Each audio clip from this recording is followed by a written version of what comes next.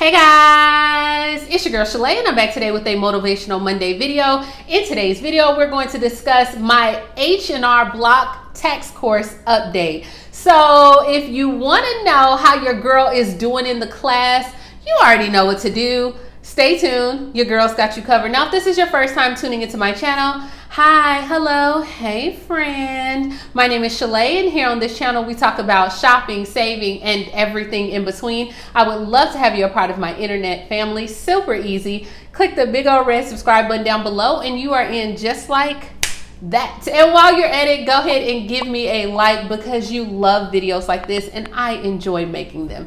Now let's go ahead and talk about this H&R Block tax course.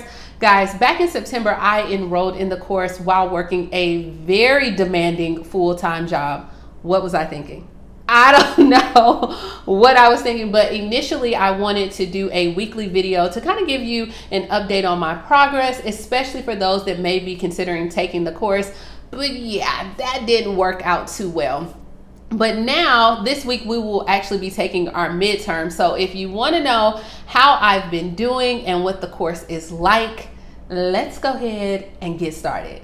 All right, so what is the H&R Block tax course? Now, if this is your first time tuning into my channel, I did a video earlier in the course and showing you how to register for the class. I'll definitely link that in the cards. But the H&R tax course is actually marketed to the public as a way for you to learn how to prepare taxes and possibly get a job working for H&R Block. So it's not a guarantee that you will get a job working for the upcoming tax season, but they do actually look at their students first. So I hope that helps some people. Now, with the course, you must be at least 18 years old or older in some states, and some states actually require for you to have a high school diploma or equivalent. In the state of Alabama, we don't require that, and most states, they didn't require it as well.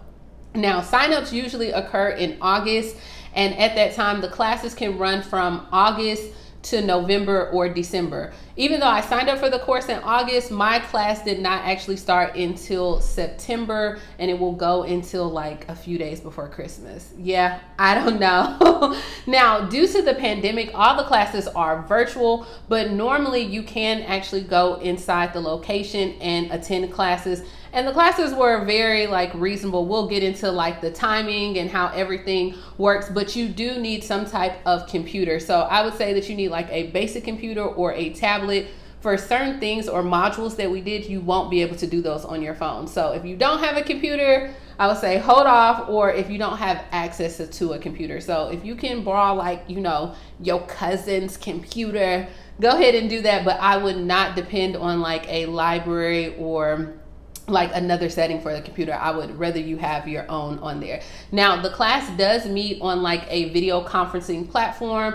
It's kind of like Zoom, but it's H&R's Block own version of Zoom. And at that time, it's super easy. You get the invite, same invite every single week. You log on. Now, the one thing that I absolutely love about it is that you do not appear on camera. Can we say that again? You do not appear on camera. Which to me, that was a great thing because, some days you just don't want to get dressed up, right? But on there also, just think about it this way. You're hearing someone talk majority of the time. So if you're a person that, hey, you rather have that engagement on camera, you're not going to get that.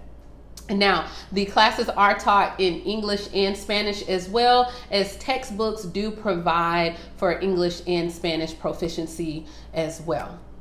So how much does the course cost? The course is actually marketed as free, but you are required to pay for course materials, which is about $149 in most states. You can order your study guide online through Staples at no additional charge. Now guys, let me tell you, this study guide is no joke. Look at how thick this thing is. Oh my gosh. It is really thick. Now, when you receive your welcome email, it does show you how to process or order your study guide, which it takes about 5 to 7 days before it arrives. My teacher decided to upload the first 3 chapters of the study guide while we awaited our book. So I don't know if all teachers do that, but this thing, okay, you will definitely need it, and make sure that you process the order as soon as you get the email. What is the time commitment? The time commitment is generally 6 hours per week, either on weeknights or weekends. The course that I take is twice a week from 6 to 9 p.m. Now let's put a pause right there, okay? What was I thinking on having a full-time job, getting off work at 5, and now having to attend class from 6 to 9? Yeah, the struggle is real. And if you have children, I would definitely reconsider that late night shift class. Now, it is 60 hours of instruction, which is pretty much instructor led, and you do have online sessions, you have practice tests, as well as you're only allowed to miss one 8-hour class. Now, with that being said, there are so many other classes that are going on. So just say if you can't attend your class from 6 to 9 p.m., then what you can do is hop in another class with a different instructor. But who has time for that? Like, I don't have time for that. And let me tell you this, you are required to do homework. So you don't attend class twice every single week. There are some that are called like blackout days. And even though it's a day that you don't attend class, you are still required to do homework. So keep that in mind, that it's not just you attending class, but you will have to do work outside of the classroom as well. So what is my personal experience of taking the course? Before registering for the course, I read a lot of reviews online, good and bad, and so I went into the class with very low expectations.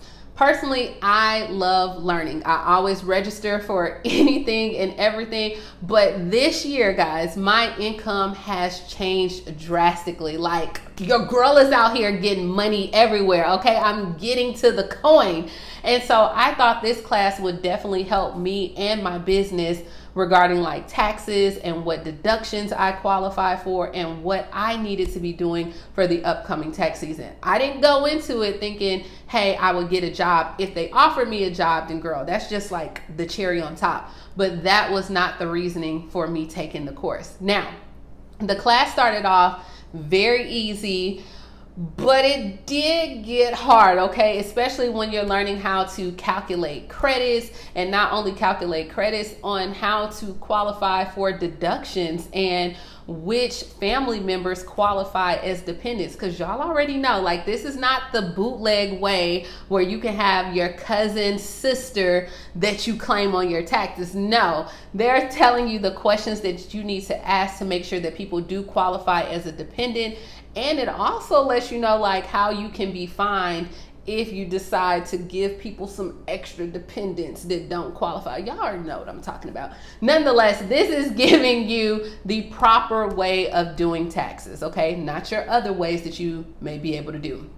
Now, some of the funny parts of the class you get where people decide or forget to mute their lines, so you can hear a whole conversation in the background of somebody's family. That's to be expected to me when it comes to the video conferencing. Our teacher, she was super nice, and she tries to keep us engaged by sharing like some of her stories. Y'all, she told us that in her tax, when she was working during tax season, someone spit on her.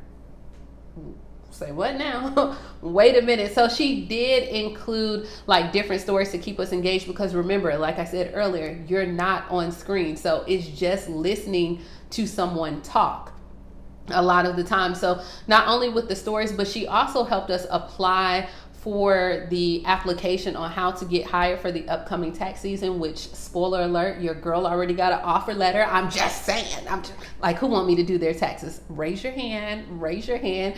But yeah, so she did teach us how to or go in and apply for a position for the upcoming tax season. And then my local office, they stayed in contact with me throughout the whole class. So I thought that was super cool. They were weekly like sending me text messages and saying, hey, how are you doing in the class? Is there something that we need to go over? So they just made sure to keep in touch. So my personal experience of the class, I think it was like G to G. That means like good to go. Like I think the course was good to go, and I don't have a negative experience regarding the course. But like I said, for some people, if you're not used to actually not seeing people on camera and you don't want to hear someone talk, it may not be for you. So is it worth it to take the course? I would say it's worth it to take the course depending on what you are looking for. If you want to learn how to prepare taxes and possibly get a job at H&R Block, then go for it. Because we know tax preparers actually get flexible schedule, you can get commission, and you get to do your own tax returns for free. Girl, that's right, I said for free. So to me, that alone is worth it, because normally I pay H&R Block about $300 to $400 to do my taxes. So that initial investment, girl, I done made my money back tenfold. All right, now some of the cons on taking the course is, one, the course requirement. It is a strenuous requirement, guys. I want to make sure I stress that enough to you. You will need computer, you will need a computer, and you will need internet access. Also, it's not a guarantee that you will be hired on by H&R Block. So if you're taking the course and you think, hey, this $149 guarantees you a job, that isn't so. Alrighty. Not only that, there is a competitor clause in there where you cannot work for a competitor or start your own tax business within a few years. So keep that in mind. If you're doing this to try to start your own business, there is a certain time frame that you will have to wait. But if that doesn't bother you, then hey, by all means, go with the flow, okay? Definitely take the course. Now, also, if you already are a tax preparer, don't even worry about doing this course, okay? There is an assessment that you can take, and if you pass that assessment, you are good to go. You don't need to take the course. Or if you're looking, like if you're one of my seasoned watchers and you want something just to get you out the house, you really don't want to become like a tax preparer in the upcoming season, or you don't even want it as a job, then guys, you may want to look into like voluntary tax preparation, because those are like, there's some nonprofits who will train you on how to do taxes and help people that really need it most, and you don't get paid for it. So that's all I have, okay? I hope this was very informative and you can make your decision on if you want to be a preparer or take the course next year as well. Let me know what you thought about it. Are you enrolled in the course? Are you thinking about taking the course? Let me know down in the comments below, and I will bring you one more video, and that is at the end of the course, and let you know from there. And then you already know I got you like tax season. Oh girl, I wish somebody would, okay? I wish somebody would act up in the tax office with me. All right, so that's all I got, guys. Please like, comment, subscribe, and I will talk to you tomorrow. Bye, guys.